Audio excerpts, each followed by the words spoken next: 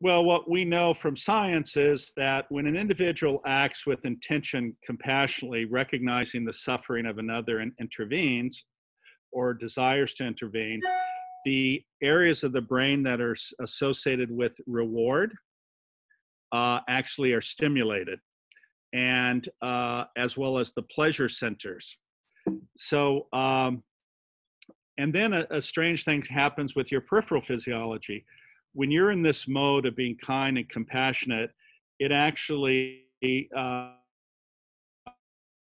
stimulates your vagus nerve, which is this large bundle of neurons that go from your brainstem throughout all the organs in your body. And it's a two-way highway with a lot of innervation into the heart.